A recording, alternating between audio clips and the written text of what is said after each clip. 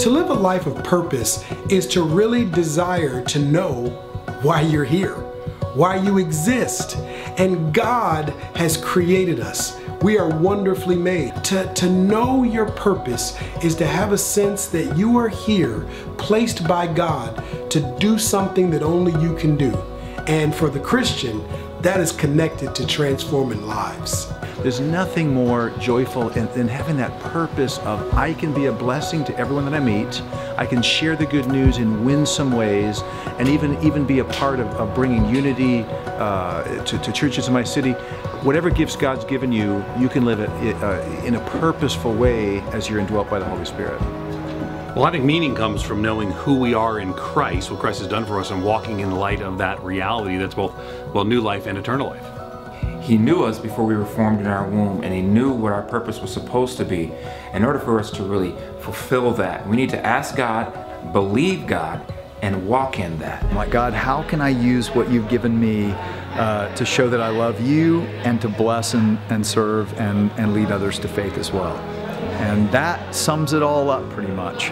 All the rest, I think, are byproducts from that.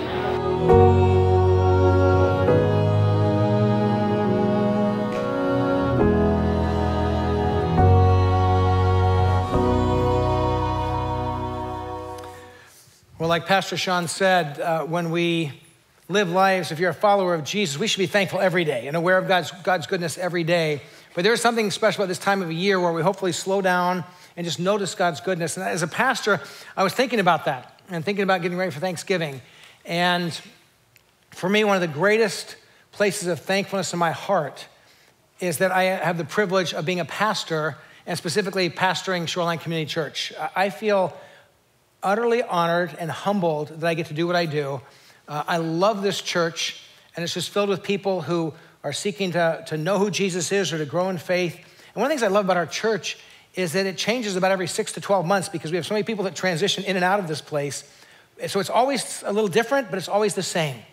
And it's always people who really do want to follow Jesus, and we're on this journey of walking with Jesus together. So I want you to know this Thanksgiving season, I'm thankful for you as a congregation and thankful to God that I get to do what I do being a pastor. And we're in this series that Adam Barr started for us last week about kind of the longing and the searching of the human heart. And the reality is we live in a world with people who are trying to find meaning, purpose. You know, why am I alive? Why am I on this planet? What does my life mean? Is there anything more than just the daily stuff that I kind of walk through? What is the real meaning of life? About 30 years ago, a band called U2 tried to answer that question. They had an album that came out called The Joshua Tree, and there was a song on that album that really grapples with this human heart and longing and desiring and trying to figure out why I'm on this planet. And so you might know that song. I'm going to read you some of the lines from the song and just hear the longing of the human heart. And after each of these lines, there's a refrain, and if you know it, you can kind of play it in your own mind as you listen. So here's one of the lines. I have climbed the highest mountains. I've run through the fields. And then after a few more lines, there's this refrain. Then I have run, I have crawled, I have scaled these city walls. And it goes on, but then there's this refrain of this longing of the human heart. Then this line, I have kissed honey lips, felt the healing of the fingertips. It burned like fire, this burning desire. But it says I'm still trying to find out what life really means. And then it gets a little bit spiritual. I believe when the kingdom comes, all the colors will bleed into one. But yes, I'm still running. And then the refrain comes again in the song. And then it gets a little bit more spiritual. It kind of goes to Jesus. And it says, you broke the bonds, you loosed the chains. You carried the cross of my shame. You know I believed it. And the refrain comes again. And a lot of you know what it is. But I still haven't found what I'm looking for. There's this sense of, there's this cry in the song, in so many people's lives where they're saying, you know, I strive for things, I look for things, I try to experience things, I do all these different things in life, and I get to the end of the day and I put my head on the pillow, and I'm like, what does this all mean? Why am I here? Is there more to life than just grinding through another day and going to sleep at the end of another day? What is the real meaning of life? And then about 15 years later, after that album came out, another person addressed the same topic. There was a pastor named Rick Warren, and he wrote a book called The Purpose-Driven Life. And the theme of the book was, what on earth am I here for? The whole book was just saying, why am I on planet Earth? What does life mean?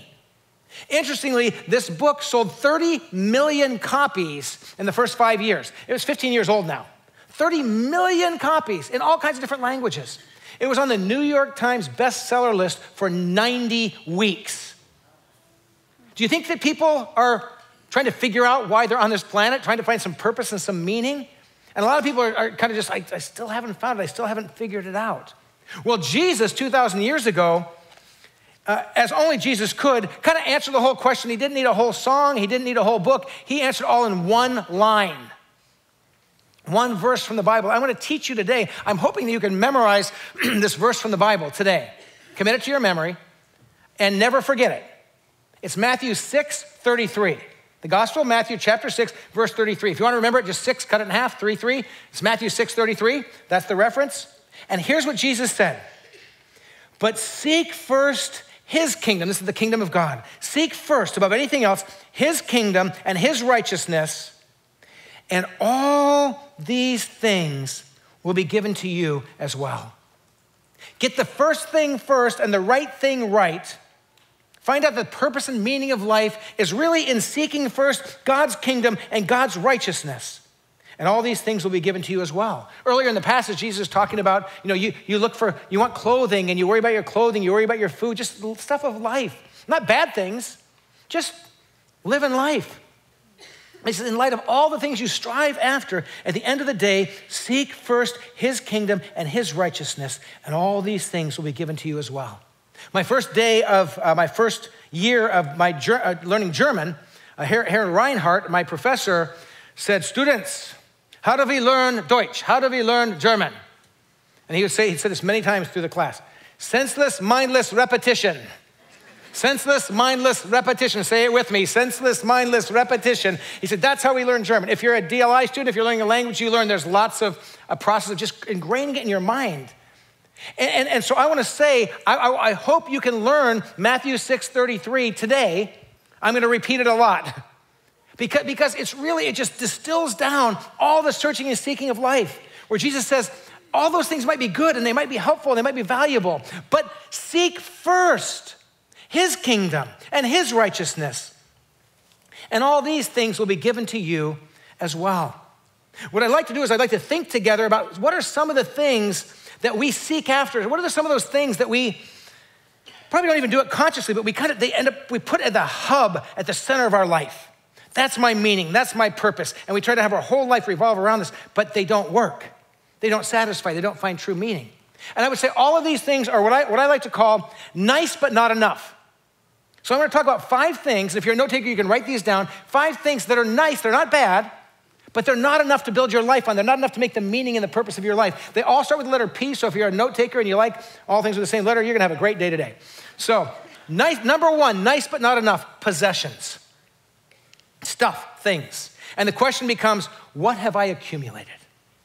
Do you know that for many people, their meaning, their purpose in life, their entire center of their world is what they can get, what they can accumulate, and everything centers around getting the new thing, having the new thing, protecting the new thing, upgrading the new thing. It's just their life becomes about things. Now again, it's not wrong to have things. That's not the point at all. But it is not wise to build your whole life around the stuff you amass and the stuff you collect. Because the truth of the matter is there's never enough. There's always some new other thing. And we can't find true meaning there. So I want to, with each of these nice but not enoughs, I want to give you 3 do's and 1 don't. Okay, 3 do's and 1 don't. So when it comes to accumulating things and possessions, do, number 1, enjoy what you have. Enjoy the things that God gives you. The book of James, it says, every good and perfect gift comes from your heavenly Father, from the Father of heavenly lights. Every good and perfect gift. So enjoy the good gifts that God's given to you. There's nothing wrong with that. Enjoy those gifts. Number 2, work hard if you want something else or something new. God celebrates work. Work's a gift. So work hard. If you're a young person and you want a car someday, you say, I'm gonna get a job, I'm gonna start working, I'm gonna start saving, that's great. If you say, I'd love to own a home someday, which in this part of the world is really challenging, but you say, I want to do that, then work hard and strive. There's nothing wrong with that. Work hard and do your best and save and be responsible. That's great. So enjoy what you have, work hard, and then a third do. When it comes to possessions, be thankful to God for every good gift and share. Just say, God, thank you. It's Thanksgiving week. God, thank you for the good gifts you give. And God, if I can take what you've given me and share it with somebody else, then I want to do that. This last week, we had our Organic Outreach Intensive and Organic Outreach Conference, and we had guests come in from different parts of the world and different parts of the country. It's expensive to rent a hotel here, so a lot of people from Shoreline actually took their homes and opened up part of their home and said, you can stay here. God, thank you for my home. I'll share it with someone else. That's the spirit. That's just saying, God, thank you for the good gifts, but they're so good, I want to share them with others. So when it comes to your possessions, they're not bad. And so do enjoy them, do work hard, do be thankful and share. Here's your don't. And listen closely. Don't base your life meaning on what you have. Don't do that. Because you will just struggle all through life. Because things come and go and monetary systems change. And if you build your life around the stuff of this world, it will not fully satisfy. There's more than that. If you keep building your life around that, you'll keep saying, I still haven't found what I'm looking for. But there's more. So here's the second thing. Nice but not enough. Popularity. Here's the question. Who likes me? We can build our lives around thinking, do enough people like me, feel good about me? For some people, their life comes apart if anybody doesn't like them. And whether these are likes on social media or I like you because I'm your friend, whatever it is, be careful. So 3 do's and 1 don't when it comes to relationships and connecting with people. And sometimes we think popularity, only junior high kids worry about that. That's for high school. No, that's for 30, 40, 50, 60, 70, 80, 90-year-old adults. We still care, right? So who likes me? Here, number 1, here's a do. Build great relationships. But pour into relationships. There's only a couple things that are going to last for eternity. That's God and people. And so pour into people. That's incredibly valuable. Build great relationships. Invest in them. Number 2, do. Celebrate life with family and friends. Just celebrate life. Enjoy life. Many of you will get together with family and friends this Thursday. Don't fight. Get together for the yearly, brawl. Don't. Just enjoy family. Enjoy friends as a gift from God. Number 3, enjoy Christian friends. Nurture Christian friendships. Jump into a growth group, come to a class at Shoreline, get to know some Christian people and build Christian friendships. Build great relationships, celebrate life with family and friends, enjoy Christian friends. Here's your don't. Don't let your life meaning be set by how many people like you. Don't make the meaning of your life contingent upon and built upon how many people like you, or particularly that everybody likes you. For some people, they simply cannot, excuse me. For some people, they cannot live with a discontinuity of somebody not liking them. I'm a pastor. I've been a pastor for over 30 years. So I learned years ago, if you pastor a church of 10 people, there's a good chance somebody doesn't like you. If you pastor a church with hundreds or thousands of people, there's a really good chance someone doesn't like it. And I was reminded about that this week. I've been a pastor for 30 years, and I was reminded this week that not everybody likes me. Over my 30 years, you're already anticipating, aren't you? Yeah, write your own script here. So for 30 years, I've been a pastor. I've got a handful of times where somebody has written a really mean, nasty attack kind of a letter. I mean, just where they just kind of come after me or my wife or that kind of thing. And so a couple days ago, I got the most vicious, dishonest, meanest letter I've gotten in over 30 years of ministry. And the worst thing of all, it wasn't signed, which is like a sniper attack. And then you can't even talk to the person, right? And so, I mean, really, it comes out of nowhere. Well, guess what I do as a pastor if I get a letter that's not signed? I throw it away, right? Here's the problem. They didn't send the letter to me. They sent it to some of our church leaders about me. And also went after my wife. I said, no, this same last service, everybody's like me, Sherry, but they, it just, and it's interesting, this person accused my wife of working for the church just to take people's offering money, take their money. My wife has a bachelor's in education, a master's in theology with an emphasis on spiritual formation and discipleship. And she works 30 to 50 hours a week. She's never been paid a penny by Shoreline. She's on our staff, and she works like a staff person. She doesn't get paid a penny. And they attacked her for trying to, it was just one of these things. And so here's the point. Here's the point. If my life was about everybody liking me, and if I couldn't function if someone didn't like me, right now I'd be doing one of two things. I'd be at home crying, which clearly I'm not, or I'd be tracking this person down, which I won't do, because I'm a pastor, right? That would be bad, right? Yeah, that would be, I'm telling you, that would be bad. Some of you are like, no, find them. So anyways, but don't let your life meaning be set by how many people like you. If the hub of your life is I need to be liked, you will never find peace and satisfaction. But I'll tell you how you will find peace and satisfaction. Seek first his kingdom and his righteousness, and all these other things will be given to you. He'll take care of the rest. The third, nice but not enough, passion. Passion. So many people in our world today, they are just looking for and longing for that person. I need someone who will love me. It's the man who's looking for that perfect woman who will love him and walk alongside him. And he can put all of his emotional, relational eggs in that one basket, and she will make him happy. Or it's that woman who's looking for that perfect man, that Prince Charming.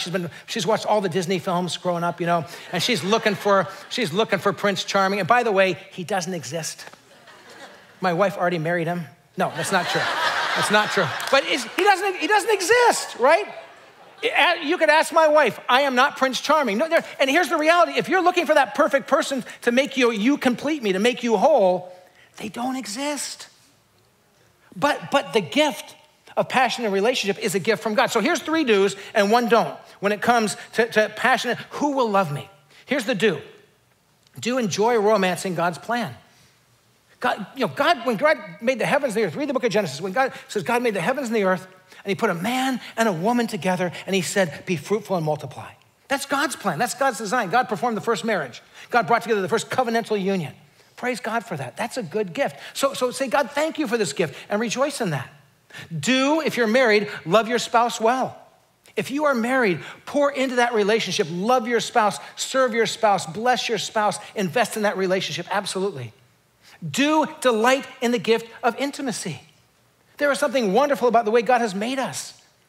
As a matter of fact, I'm right now in my morning devotions, I've been reading in Psalms and Proverbs. I'm kind of doing a study. I'm just kind of putting together each Psalm with each Proverb by number. So 2 days ago, I was in chapter 5 of Psalms and Proverbs. And I'm just reading the scriptures and journaling and just kind of asking God to teach me. And so I got to Proverbs chapter 5, and remember, and right now my wife is actually speaking at an international summit of leaders in the Philippines. And so she's far away, and I'm reading chapter 5 of Proverbs, and it's really romantic. Matter of fact, if you have younger kids, you might want to, actually, in the ancient Jewish world, boys weren't allowed to read some of these portions of Ecclesiastes and of Song of Songs and of Proverbs until they were a certain age, because it's kind of, so if you got young kids, if you want to plug their ears, you can, because I'm going to read the Bible. Okay, prepare yourself. In Proverbs 5, and it's this picture of water, and water in this passage is a picture of sexual intimacy. It's a man and a woman in the covenant of marriage enjoying the beauty of that relationship. And here's what's written. Remember, water is intimacy. Okay, drink water from your own cistern, running water from your own well. Be faithful to your spouse, right? Should your springs overflow in the streets, your streams of water in the public squares? No. Let them be yours alone, never to be shared with strangers. And then it kind of heats up. May your fountain be blessed. May you rejoice in the wife of your youth, a loving doe, a graceful deer. May her breasts satisfy you always. May you ever be intoxicated with her love. Why, my son, be intoxicated with another man's wife? Why embrace the bosom of a wayward woman? For your ways are in full view of the Lord, and he examines all of your paths. This passage says that intimacy in marriage is an incredible gift from God, and my wife is thousands of miles away. So pray for me, because I miss her, and I keep reading the Bible. And but here's the deal. when it comes to passion, enjoy romance as God's plan. Love your spouse well. Delight in the gift of intimacy. But listen closely. Here's the don't.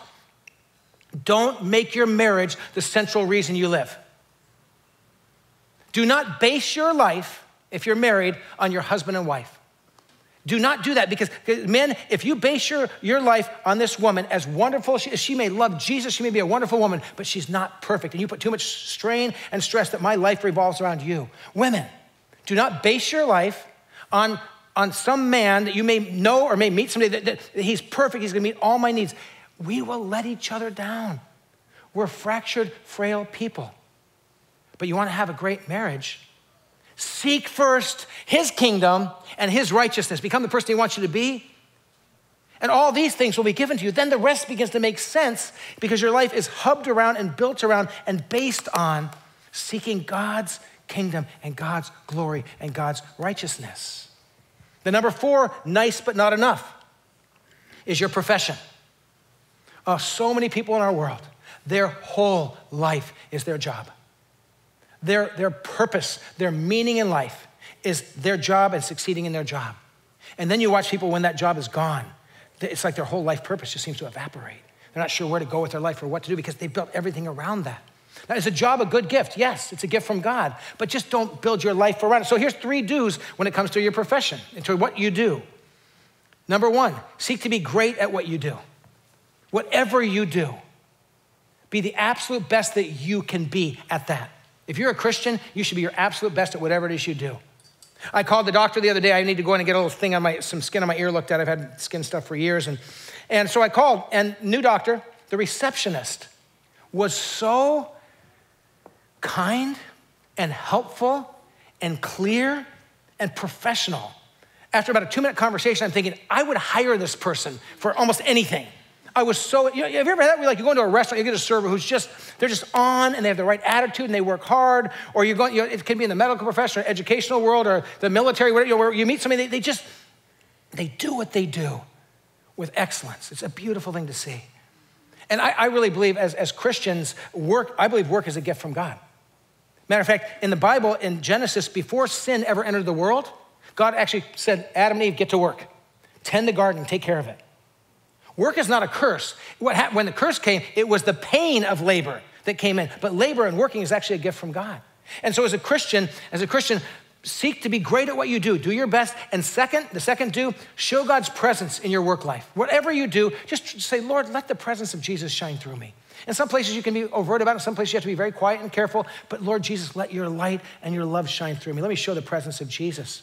And then the third do, earn what you need to provide for loved ones. Can I say that sometimes a job may not be epic and exciting. Sometimes it's just a paycheck to take care of your family. And I think we live in a time where for a lot of people, everybody wants every day of life to be this incredible adventure. And sometimes work is just hard work, and you do it the best for Jesus and you shine the light of Jesus, but sometimes you just do your work and work hard. But do those things. But here's the don't. Don't define who you are or what you're worth by the job you do. Do not let your job define who you are or what you're worth, because then you will all of a sudden say, I'm not sure who I am or what I'm worth. But what you should do is exactly what Jesus said. I hope you have it by now. But seek first his kingdom. Seek his righteousness. Live for him, and all these things will be given to you. The other things fall into place and make sense. You may still have to work at them, but they make sense when you have the core right in your life. Seeking Jesus, seeking his kingdom, seeking his glory. And a fifth, nice but not enough, is play.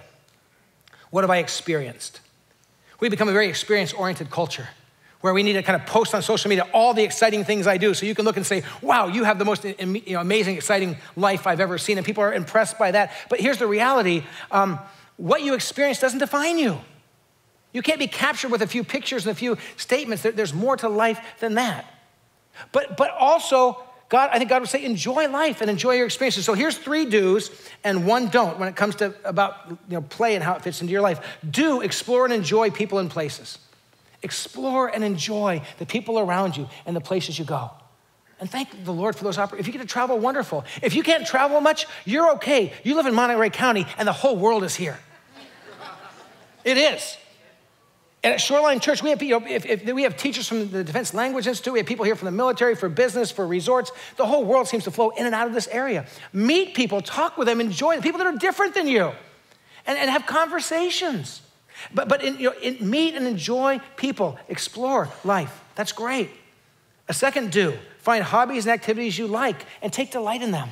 Find things that are really fun and enjoy them. I believe that God wants us to have joy in our lives. God's the author of joy. So that's great, have fun. 3, the third do, rediscover the simple pleasures right where you are. There's simple pleasures all around us, like parks and beaches and hikes and backgammon. My wife and I play backgammon like 5 nights a week. Now, the last week I've been playing by myself, and I keep winning, but it's kind of boring. No, I haven't been playing by myself. But my wife and I, like 4 or 5 nights a week, we play backgammon. You can play a game in like 5 minutes or 10 minutes, or we play cribbage sometimes. So we just have these little games we play, and we talk, and we visit, and we play little games. And it's a blast. And around here, we've got some of the best national parks in the world within like 15 minutes of us. Some of those beautiful beaches in the world within 15 minutes of us. We've got hiking trails. They're mind-blowing. I mean, it's all these things within a half an hour of where we're sitting right here. And all those things are free. Explore, enjoy, have fun, praise God. But here's the don't when it comes to play and life being about what I've experienced. Don't measure the value of your life based on how many things you check off your personal bucket list. You know, bucket list is the list of things you want to do before you kick the bucket, before you die. And there's a movie a while back with Jack Nicholson and Morgan Freeman, where they get to fly on planes and race cars and do all these amazing things. But at the end of the movie, they're both dead. They're gone. And if that's all there is, if that's it, then no matter what you enjoyed on your bucket list, you haven't enjoyed what lasts forever. But Jesus says, seek first his kingdom and his righteousness and all these other things. He'll give those in due time. He'll put the pieces together. So the bottom line is we have to understand that there's real, substantial, and eternal meaning in life. Is there anything to give me hope? The answer is yes. It's Jesus. And he needs to become the hub, the center of our lives and our homes and our passions and our desires, and he will add all the other things.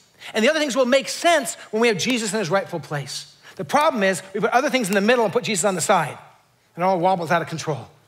And you get Jesus in the middle, and he makes everything else fit. So in Christ, if you're a note taker in your bulletin, there's a place to write down a couple thoughts. In Christ, you can belong to a forever family. In Christ, relationships last forever. It's an amazing thought that we will be with Jesus and his family, his people in heaven forever and ever. Romans 12:5 says this, so in Christ we, though many different people, form one body. That's the church. And each member belongs to all the others. We actually belong to each other within the church. We are a family of God.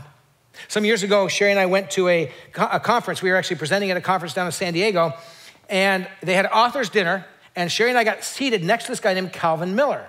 Some of you may know the name Calvin Miller. Many of you won't even know who that is. But at that time in my life, this was probably 20 years ago, I'd read probably 7 or 8 of Calvin's books. I'd been so influenced by him as a pastor and as a leader, and I just love this guy's writing and so respect him. I'd never met him. I get sat next to him. So we kind of chatted during dinner, and he's really friendly, just as gracious as you would think he would be. And then at the end of the meal, he said, hey, would you and Sherry like to have breakfast? I don't have plans for breakfast tomorrow. Do you want to have breakfast together?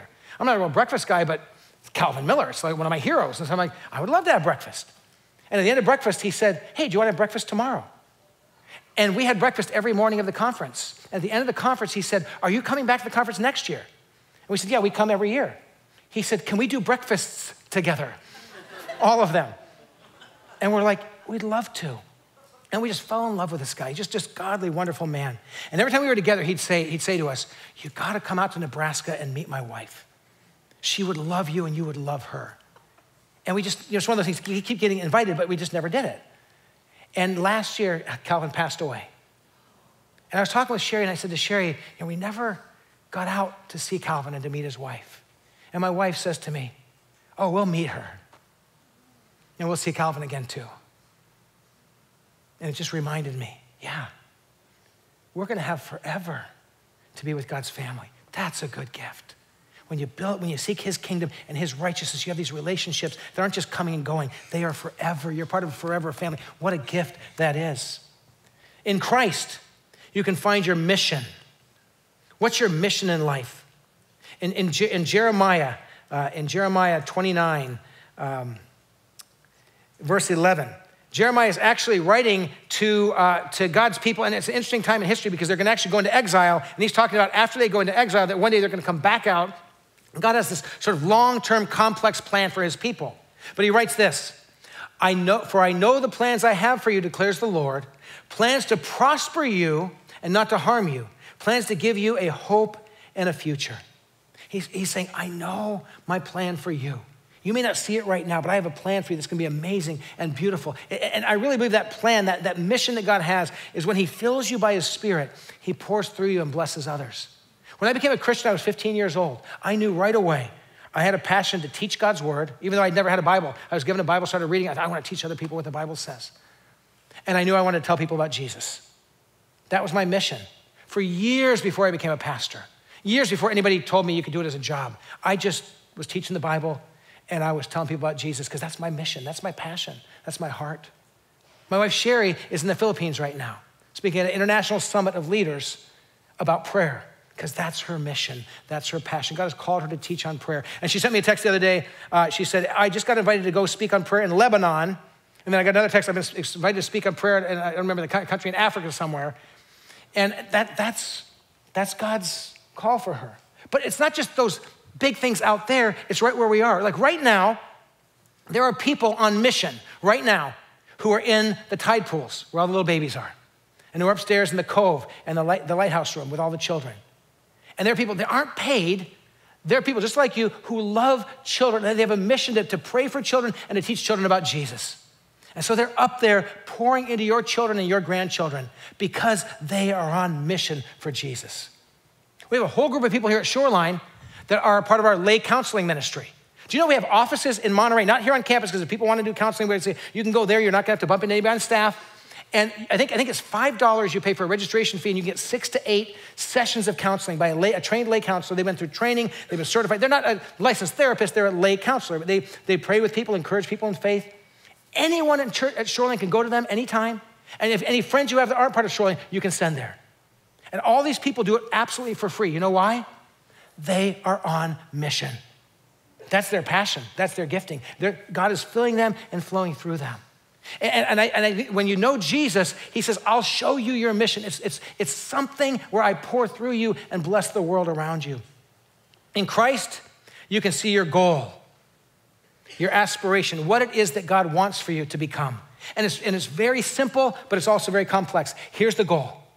For any person who comes to the cross and accepts Jesus, if you're a Christian, this is your life goal. If you're not yet a Christian, you become a Christian, this will become your life goal. Here it is, to become more like Jesus.